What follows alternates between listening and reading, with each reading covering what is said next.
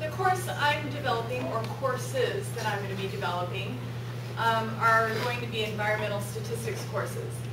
And this isn't where I started. I'm not a statistician, but it seems like I keep being pulled into this direction. I was doing a Fulbright in the Seychelles, which that is a picture from my phone, the beach that we were at. And it's a developing country. I went to the first faculty meeting, and afterwards there were 30 faculty members lined up to ask me to work on projects. And one of them was environmental statistics course, and that was the one that kind of caught my eye. The other one, predicting the stock market, I was like, I don't think that's going to happen in my 6 months here in the Seychelles. But so I was asked to do this, and it became a challenge, and I thought, well, cool, I can develop this course for the Seychelles and also develop one for my home institution, and maybe we can do some collaboration between the schools during that time. So I'm actually now developing 3 courses in environmental statistics. I don't do things easily. I always bite off a little more than I can chew. I'm developing a general education course in introductory statistics. It will be labeled introductory statistics with a little note on the bottom. This will be entirely environmentally focused. So I'm hoping to attract students who have an environmental interest. We just started an environmental studies program, and I'm hoping those are the students that decide they want to come into it.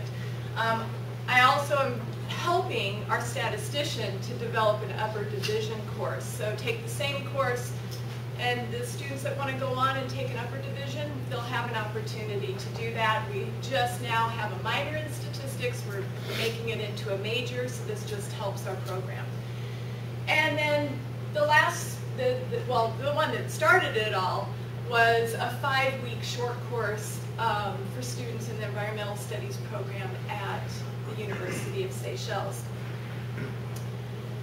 So for the general education course, students will use the same textbook, basic, introductory statistics course. All my examples in lecture, my group work will be with an environmental focus. So that's where I'll have to do a lot of curriculum work. But the biggest thing is the students will do semester-long projects on an environmental topic. I'll be working with 2 nonprofit agencies. One's the Freshwater Society, and the other one is the Lower Phelan Creek Project.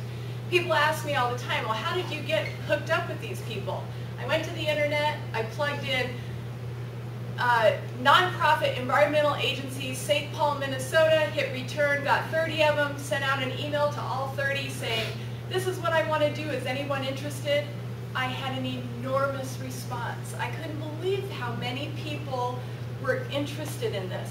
And I told them, this is an introductory course. We may not be able to provide a whole lot to you. I want it to be a partnership. I want to be giving you something that's useful. But we've got to be realistic. But I said, I'm doing this upper division, and I want to do the exact same thing. Those students will be able to give you something that can be really useful. My lower division will too, but I want to make it a real partnership. The upper division stats course, I give you all the stuff that we're going to be covering, but they'll also be doing these semester-long group projects where they work with data from these 2 agencies and give them some feedback on different things. For the University of Seychelles, they have 1 mathematician that works for them, the whole university. And he's completely overwhelmed. And so I have to completely develop this course. Everything, every lecture will be on a PowerPoint, although we had lots of LCD projectors in the classrooms in the Seychelles, and there was no way to connect to them. So I'm not really sure PowerPoint is really the good thing for me to do, because they just stood there, and I was like, well, okay, there's no connection whatsoever to these beautiful LCD projectors. And before I left, I had connected with 2 NGOs that were really excited to work with these students and provide them data and build a partnership with the students there.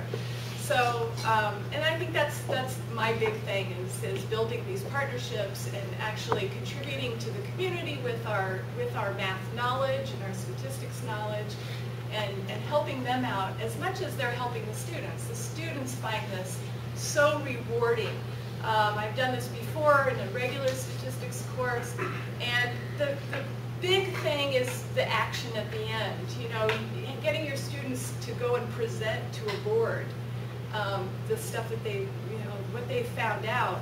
They don't care what they impress me. They care that they impress these other people. So it's for them, that's a big step. Or having to write a letter and give their report to some agency and say, this is what I did in my statistics class. I hope it can be of help to you in making future decisions. So that's me. That's what I'm doing.